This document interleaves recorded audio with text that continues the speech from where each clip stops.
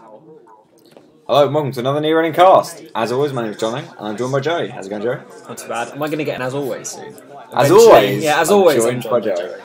And in this game, this is a taster we had from our GNK we ran in March, this a little while ago now.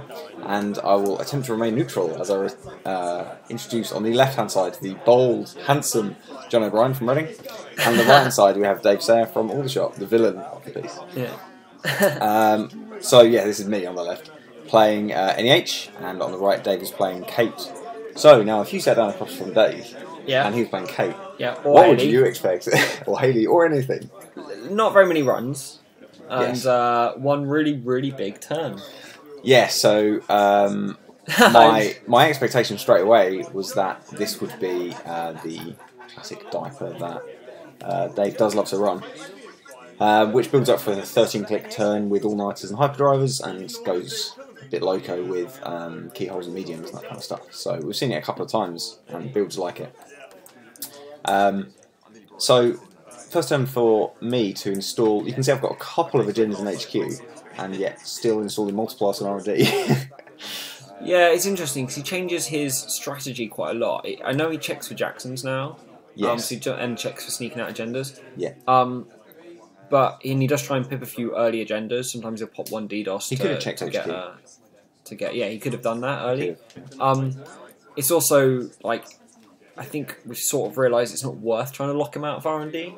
No, you just want to make it hard. But yeah. you want to put it off so that he needs all the pieces. Yeah. I believe it was Dave Edwington from Aldershot, a frequent opponent of Dave's, who discovered that 6 ice on R&D is just about the right level to make it almost impossible to get in. He still can. Yeah. So you're asking for him to go for the full level of... He has to get every piece. Full number of full secos, the full number of clone chips, blah, blah, blah, blah. Yeah. So let's explain very quickly then what Dave's going to be trying to do here. He is going to use hyperdrivers and all-nighters to have an incredibly big turn. Between 13 and 16 clicks. Yes, he's going to use DDoS to prevent the Corp resing the outermost piece of ice, and use false echo and clone chip false echoes to return ice to HQ, until eventually there is only one piece of ice on the server R&D in this case that he wants to attack. And then it can never be rezzed, and none of the ice can be rezzed. Yeah, for that whole turn. For the whole turn, that's it. The whole turn, which is many, many clicks long. Yeah. And then Keyhole Medium, these are good cards. Yeah, stacks. So he Keyhole runs about 4 or 5 times depending on the ID. And depending on the ID, he either hits things like CVS and Archangel and Snare, or if there's none of those pieces, he hits genders. And then after about 4 or 5 Keyhole runs, he's got 5 counters on medium, and then he starts medium running. Yeah. And then after it's medium run, he'll keyhole to force a shuffle, and then medium, and then keyhole, and then medium. And that's it. It's gaining the medium counters and forcing the shuffling, which makes it so incredibly deadly. If you get that clean, like I think even if he gets 8 runs at R&D like that, you almost guarantee a win. So Leprechaun will help with the incredible memory problems you can have with 3 hyperdrivers, which of course each require 3 memory. So let's talk about your strategy then. So you know you're playing this. Yeah. What's the best way to beat it?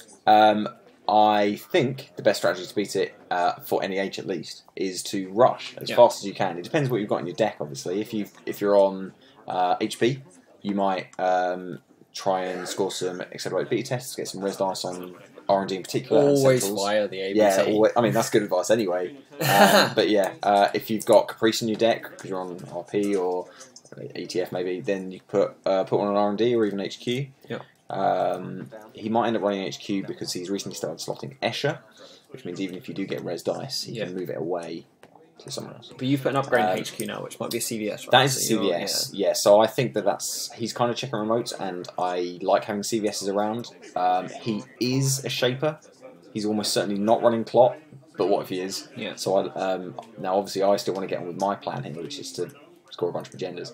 So you need to go really fast. The CVS is important to me. So, but also CVS can stop his turn. So and he's not going to check it because it's behind ice unless he uses a DDoS, which he doesn't want to at this stage. On his big turn, he will run there and trash it. He will absolutely run there because obviously leaving a CVS around when you're doing keyhole medium stuff is a terrible idea. Yeah, exactly. It blanks the medium. So if you can go fast enough, you can force him to do his turn with suboptimally. So he needs to get some pieces like DDoS, False Echo, Keyhole and Medium, but he can do it with less hyperdrivers, and he's been known to go with 2 or 1 hyperdriver because you can go so fast. That's it. He will go the turn before he thinks you're going to win. So he will spend as long as he wants setting up. He'll just keep setting up, and when the corp is on 5 points or whatever, or has the advanced agenda in the remote, then he will fire his turn and he'll go for it. One way to play around it is actually to mislead him when that is. If you can score 3 points in one turn, as NEH with team sponsorship and stuff, you can kind of dodge the turn. But yeah, so the faster you can go, the sooner he is forced to take his turn, and in theory, the less effective it is, because he might have to spend clicks drawing or dieseling whatever to get the final pieces, or he might have to deal with more ice than he's ready for, installing false echoes, whatever. Yeah. So I mean, I had, from what I remember, not an amazing draw in this game, as you can see, I got a lot of econ, but I was kind of struggling with getting agendas. I hadn't even scored yet. Yeah. So I was kind of struggling to actually get the first score. I wanted to get an Astro out, of course, so I could start chaining things out. Yeah, you need to get a score. So early on, I put a piece of ice on archives, and I regret it actually because it's kind of irrelevant unless I put 2 there.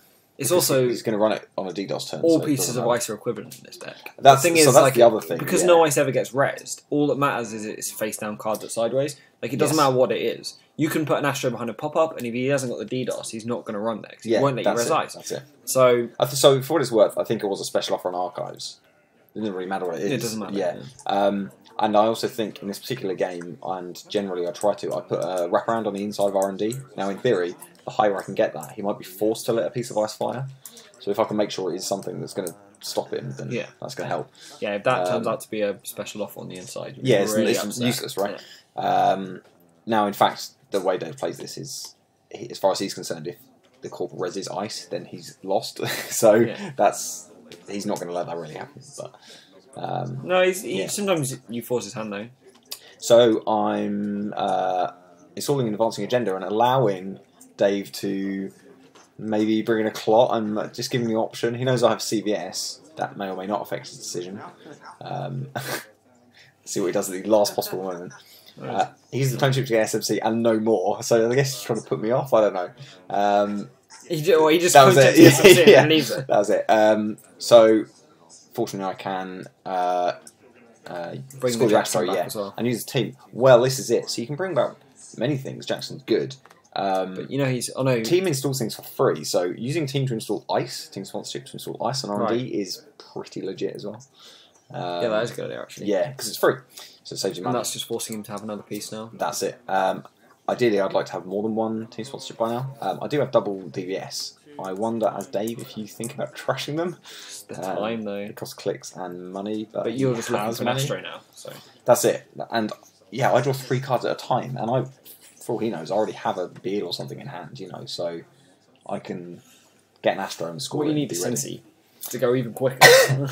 Well, that card didn't exist at this point, but it's good. It is good. Okay, so because it's like DVS, but you also draw more. So. Yeah, that's it, and so you bury stuff. Yeah. So we're up to. I want to say this is up to Calagoda. This GNK. Right. It might have been business first, but at any rate, it wasn't. Democracy Dogger, which had the plus. So yeah. So I like Bookmark actually in Dave's deck. It allows him to draw incredibly aggressively. He can diesel in quality time, in the same turn. Yeah, it doesn't really do its thing as well in this matchup, but against Jinteki, it's giving its damage deck. Insane. He just hides all his important stuff on it. Yeah, he makes sure that none of the rest is damage. None of the important pieces get picked out of his hand, and also, if he's going to die to Scorched Earth or whatever, he can always just trash Bookmark to draw. Yeah.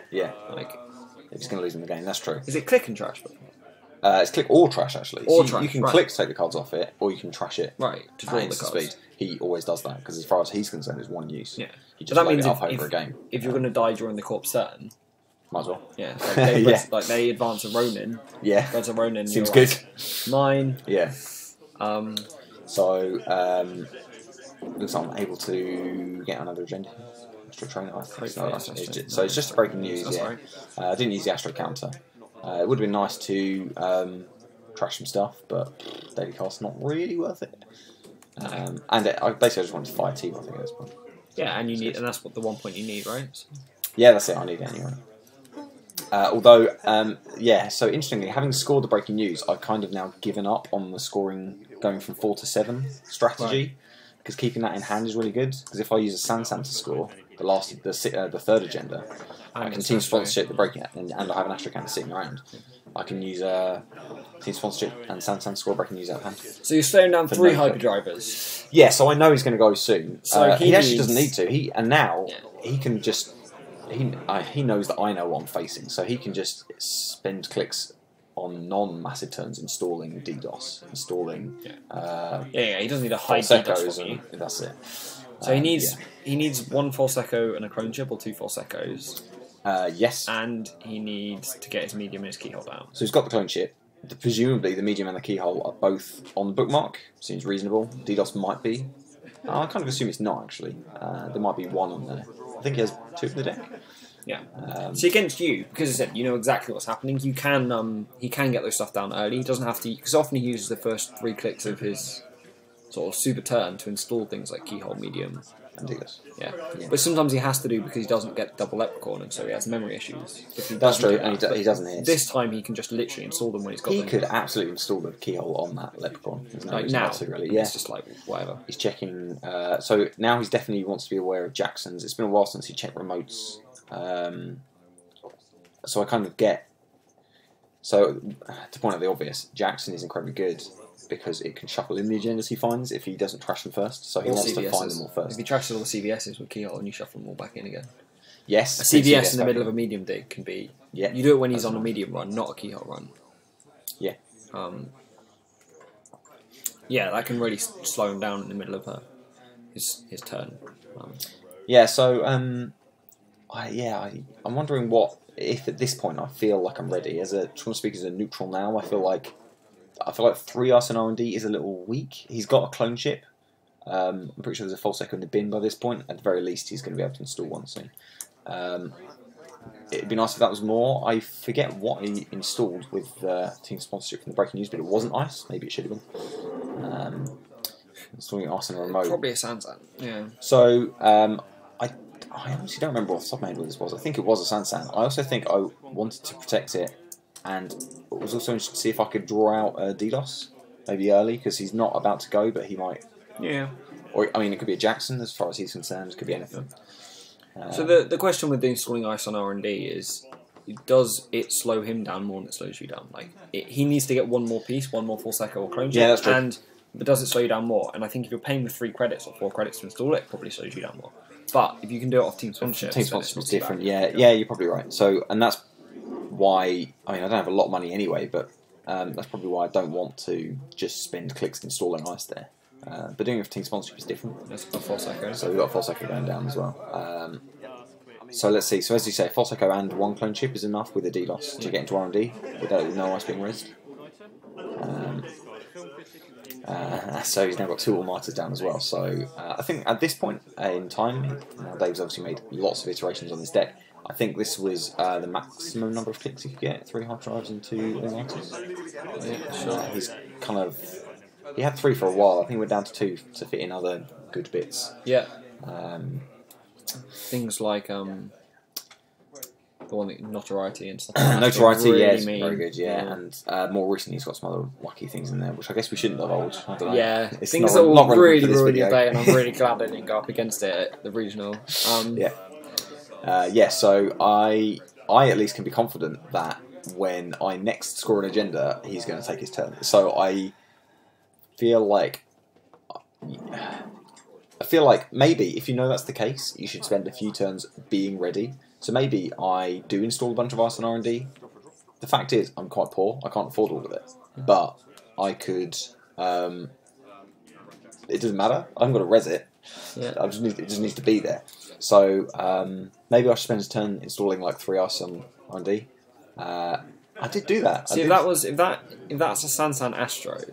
Oh yes, so install you could score 4 points. Could be a CVS on Astro. Yeah, but if you did advance res the Sansan, you've got a click left, a a team sponsorship fire and 2 Astro counters, which you can easily score. Yeah. And a red Sansan. You don't even need your click. Yeah. So if you can score a Sansan off an Astro now with a BN in hand, you win the game in 1 turn. You can 4 points. That's it. If I've got a BN, yeah, that's true. I think it's an Exploder from memory, and I didn't want to waste both a Sansan and a thing on it. So he did use the DDoS to check. I wonder if he's worried it was a Jackson on a Sansan or something. So just take the Exploder. I feel like maybe he could have trusted Sansan in that position. Because that is definitely an out of mine. To score 2 agendas in 1 turn. Yep. When you've got the Astro counter, if you can not use that and get another Astro counter, all you need is, and you've got enough money now as well. You need if you now had an Astro and a Beal in hand, you win the game. I think. Yeah. So I think at this point I was just checking for Clot. There was a lot of his deck there. I think I had a good idea.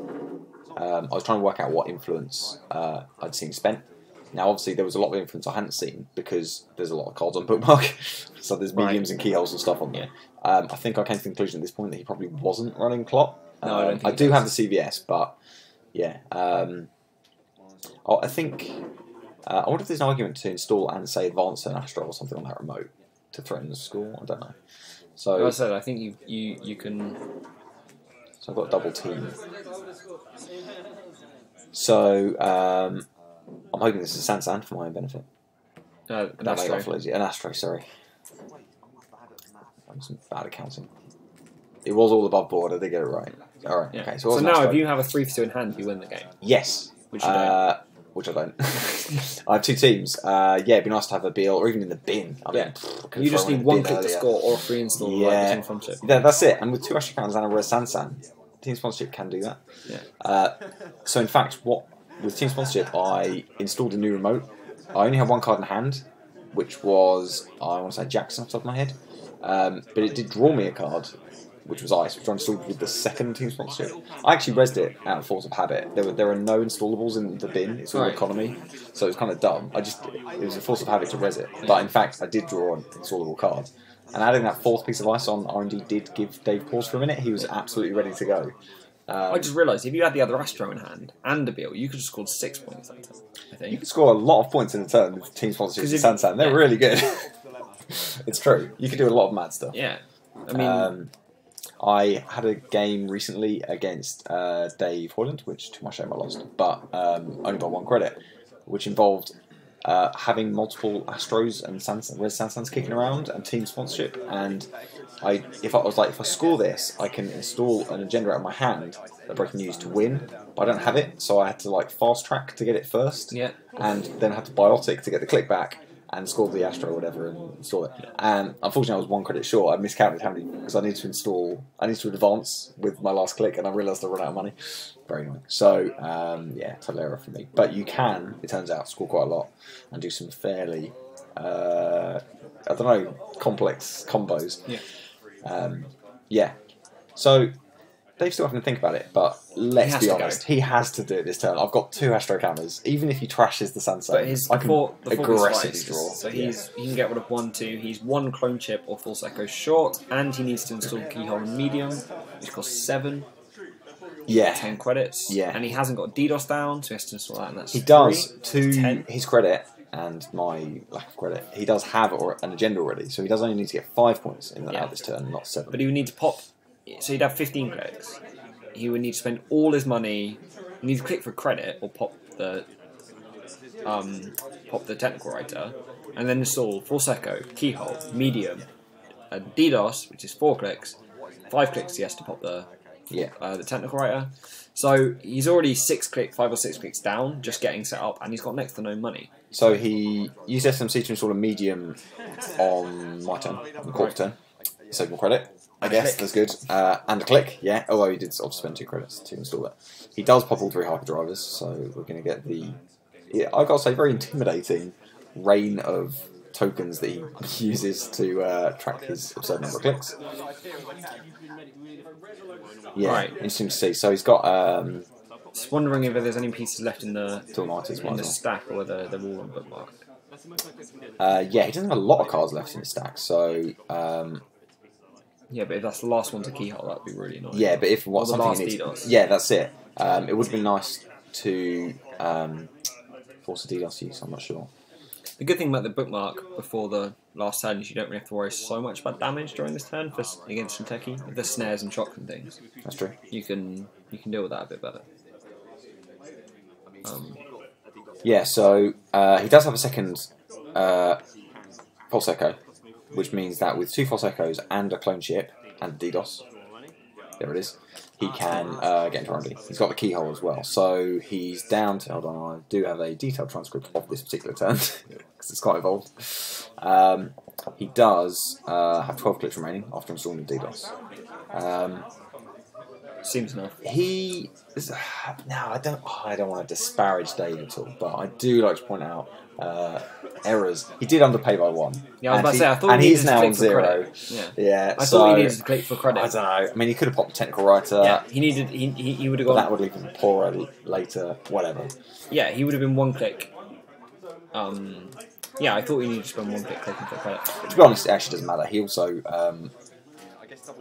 missed a click later in his turn, so whatever. He's pretended click for credit and we're all good. Yeah, so... Yeah, he would also, he just popped the technical right before he saw the DDoS, right? That would have been... Yeah, DDoS doesn't even anti-technical right, so... That's true, although he might install other things like, say, false echoes. Yeah, there's going to be at least one of them. So, he's going to use it and then install another false echo. Yeah, so he's actually got 3 of them now. So... I have double HQ, and he does know that he needs to go there before he attacks R&D. So this is also working. This is also working in my favour. He needs an extra false echo. Yes, this is also helping me out, and it's just another reason why I wish I hadn't put the ice on archives. If it had been on HQ or something, that would have been a lot more effective. But because it's blank, right? On either of the other 2 servers, he needs. Hell, even on the Samsung, I don't know, whatever. It would force him to do something more than just DDoS. Yeah, it would cost him another false echo, which he doesn't have right now. So here we go. He's going to run HQ. He's going to use false echo to bounce that piece of ice, which can't be raised, and then DDoS will prevent me from raising the inside ice. He'll access the upgrade, which we all know is a CVS. That just trashes it. Seems good. And he's going to access smart as well. Yeah.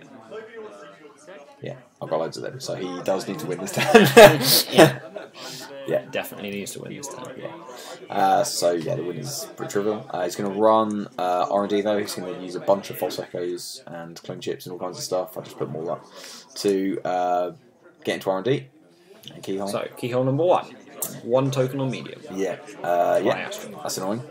You can't get it to the very end because there's a CVS in there. That's true. There is a CVS in the bin. And that could be a Jackson. Yeah, so that's it. There is one remote he hasn't checked. So he now suddenly realises, wait, I didn't check that remote. This is from the last team sponsorship install. Right. Came out of hand. He's suddenly aware there might be Jackson. It is. So I did the obvious thing. Put in Astro and I think a bunch of CVSs. See, I think in that scenario, you just don't check for Jacksons. And you keyhole non-agendas. And just win them on medium turns, right? Maybe, but do you use Jackson to shuffle stuff in? Yeah, non-agendas in? But you're still using Jackson for the shuffle with the medium. So if you if you get 5 counters on medium and then did C5, C6, C7, C8, and they're always fresh, you're going to see like the whole deck. Yeah. You don't really need to hit the agendas. So here's an exploder. Yeah. So here's an exploder with the second keyhole. So if he's got 3... quite lucky. If he's got 3 notoriety in his hand, he could win now, right? Disaster. He's going to keyhole again. He hasn't. Got 3 notoriety. Otherwise we'd not. 50 minutes. Okay, so maybe it doesn't really matter at this point. If I get on the turn, I'm going to win. Yeah. Yeah. So he has 3 clicks remaining on this turn. He did spend a lot of clicks setting up. So yeah, quite a few. That's one of the, as I say, one of the ways to combat. So when it gets to his turn, you push him a little bit. Yeah, if it's less effective because he has to set up. So he does run archives for an explode around 15 minutes. And with 2 clicks remaining, double notoriety. He didn't even medium run. No, he didn't. He actually didn't. He gathered onto intimidating counters, but keyholes were enough because, and I feel justified in feeling a bit hard done by. He did hit an agenda on every keyhole run. Right. Yeah. Though he screwed up the first 2 because he did one. He keyholed an Astro and then had to run the Jackson. He forgot that Jackson could be there. Yeah. So that's close. Yeah, well done, Dave. Yeah, it took every single click, and it did. Yeah, that's true. He won the last click, and I absolutely was going to win unless he had a clot out of nowhere, which is possible. I don't know. Yeah. Yeah. So following with it, do you have that fast track in your hand? Turn before. I think I drew it from installing. So I think I only had the Jackson in hand when I scored, and installed it. No, wait, I must have. Maybe I had 2 cards in hand. It's possible I had it. I think I didn't have the clicks.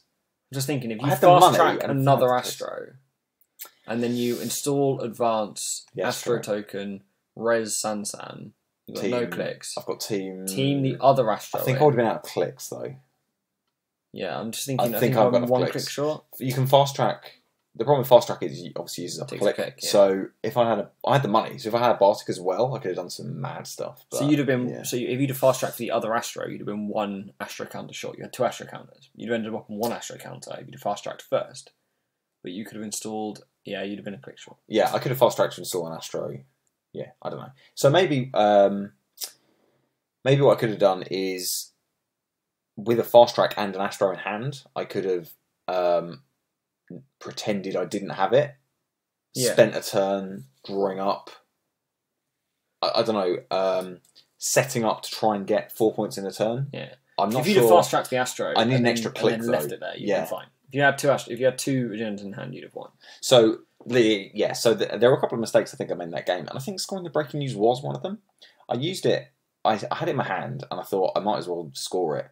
Because you need to score quickly. Because I can find a team sponsorship, I need to get on with it. But actually, scoring 3 points is really strong, and maybe not just against me, but at least playing against me. Dave has altered his strategy. He now goes off on 4 points instead of 5 since I've done it to him before. So I think it's strong. I should have kept it in hand. I know he's not going to run. He's not going to try and get agendas until the turn, so I know it's safe. Especially with 2 ice on HQ. You've taught me a lot about the I never think about the double scoring, but it happened to me in the cut. Really good. In the cut the other day, and I was like, I think if I draw an Astro, I win because I can score 4 points. Yeah. And I was sitting there, I thought about it for ages, and I was like, I'm using both senses. I was like, I'm drawing 7 cards. And I was like, if any of these are Astro, I win the game. Yeah. And I did. I was like, I think I win. Well, I'm going to go through it slowly. It's hard to kind of reconcile, because you've got cards like Astro that mean you can advance cards for no clicks, and you've got cards like Team Sponsorship that mean you can install cards for no clicks. That's literally all you have to do to score agendas. Yeah, and you've got Sansan, which means it enough of them. It takes 2 advancements. You've got enough of them in combination. You can do that. You can be like, I guess I'll score this agenda. Yeah. You can fast track first and all kinds of stuff. Which means that the Astro breaking news is super easy, because you use the Astro counter from the Astro. Yeah, and the fact you score the Astro, you install the breaking news, and then on the Sansan. There's not even anything complicated. You need 1 Sansan and 1 Team Sponsorship. Yeah. If the agenda you're scoring is an Astro, best agenda in the game, then you can score breaking news off the back of it for free. Yeah. Why not?